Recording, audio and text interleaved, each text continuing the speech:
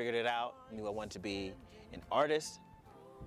I felt grounded in my purpose and in my life. He's a one-man show, currently starring and producing The Eve of Jackie, a show honoring singer Jackie Wilson. He also has a resume that includes Broadway.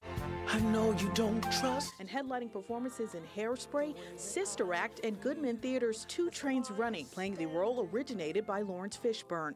The day I first saw you. In between powerful performances, he's writing his own music and showing youth how to write their own future. Let my folks back at home know that it's possible. Anything that you want to do is possible.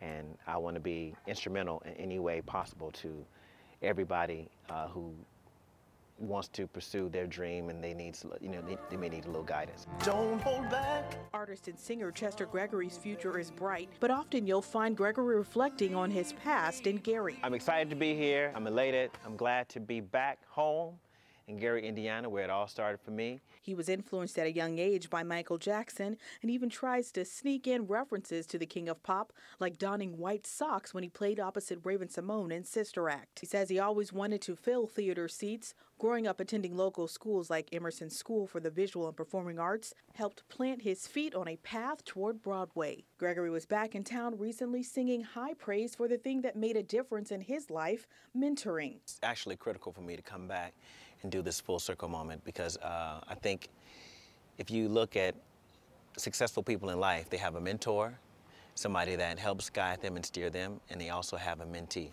So where you want to be, somebody is in that realm that you can talk to.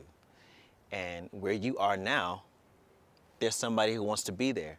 So reach out to that person, have somebody that holds you accountable. We have a lot of students. This is some of them the first time on stage. Some 400 teens took part in the Gary Community School Corporation's first middle college in July, a partnership with Ivy Tech aimed at providing summer enrichment.